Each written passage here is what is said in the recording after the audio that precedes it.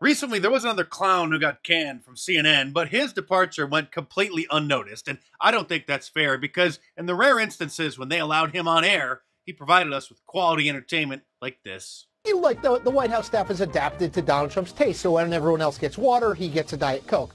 When everybody gets one scoop of ice cream, he gets two. Look, my two children would gladly be president if they could get double the number of scoops of ice cream. So it's actually not a terrible platform to run on. Do you remember Chris Two Scoops Salisa? Well, sadly, he was part of the latest round of layoffs over there at CNN. What a surprise, because in the rare instances they allowed him on air, this was the kind of quality content he contributed. This is who Donald Trump is. This is who Donald Trump is. This is Donald Trump. That's what he does. I mean, look, this is what he does. This is who he is. Who he is. This is, you know, I mean, this is him. This is Donald Trump. This is what Donald Trump does. It's what he does. He literally just can't help himself. It's who he is. It's what he does. You know, this is who Donald Trump is. You are who you are, and we know who Donald Trump is. But Donald Trump is Donald Trump. Twitter, Trump is Trump. Trump is Trump. That's enough. Donald Trump is also Trump Claus. And by the way, tomorrow is the last day that you can order a nice Trump Claus sweatshirt, t-shirt, long sleeve, or hoodie from markdice.com and get it in time for Christmas using regular shipping. As you know, I watch CNN so that you don't have to, and I haven't seen Chris Salisa on air for years. And after I read that he had just got fired, I started doing some research because I wondered, well, where the heck has he been this whole time? And it turns out that he was basically CNN's YouTube channel's official YouTuber. Yes, thanks for asking. Those are my real ties behind me. Hey, let's talk taxes. No, not yours or mine, thankfully. That would be terrible. I mean Donald Trump's taxes. Now, if you know... Notice the corny music, the jump cuts every 3 seconds, the flashy graphics popping up. This is like an old school YouTuber or a content farm like BuzzFeed with the constant attention reset. So he was literally CNN's YouTuber. I'll play just a few more seconds of this so you can see what it is I subject myself to for you guys. Now, if you know anything about the current president of the United States, it's probably that he's got a lot of money. He says it, well, all the time.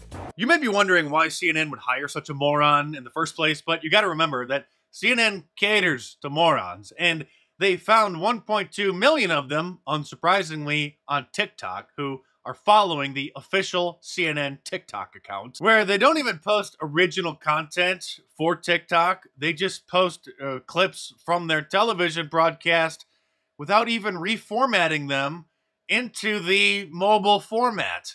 Look at this. Who's gonna watch this on their mobile device? That's a rhetorical question, of course. Morons. And so far, there's 1.2 million of them over there, but surprisingly, CNN's viewers weren't even dumb enough to pay for CNN.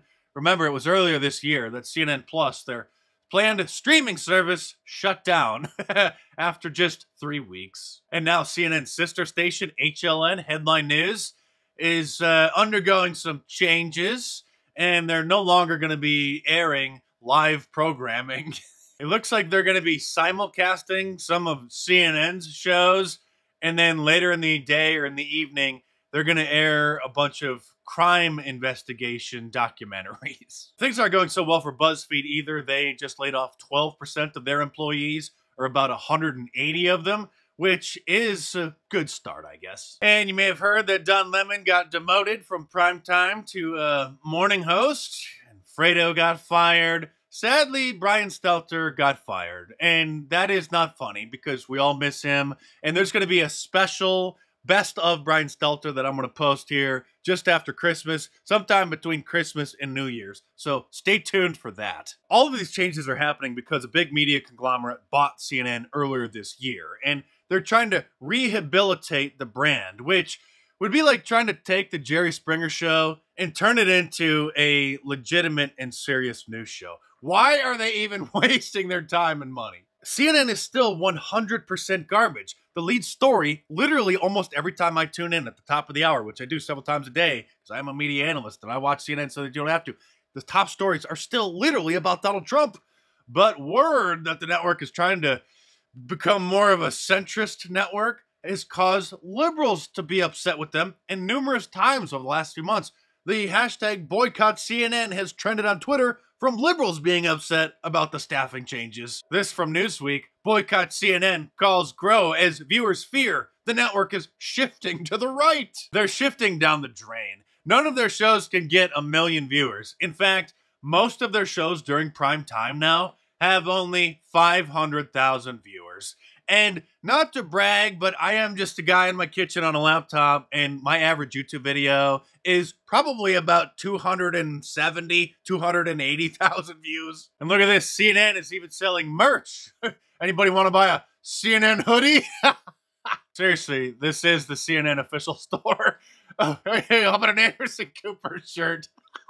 I may be a little biased, but I like my designs better. And by the way, tomorrow, December 13th, is the final day to order anything from my online store at markdice.com, and be sure to get it in time for Christmas using standard shipping. So you better order your Trump Claus sweatshirt now and stock up on Christmas gifts like a climate change shirt, Let's Go Brandon shirt, my new Ultra MAGA shirt, the classic F Joe Biden, liberalism find a care, or any of my awesome designs, all available in a t-shirt, long sleeve, and a hoodie, and a whole bunch of different colors as well. And I've extended the free shipping promo code Santa through tomorrow. So head on over to markdice.com or click the link in the description below. Enter the promo code Santa at the checkout to get free shipping through Tuesday, December 13th, and check them out.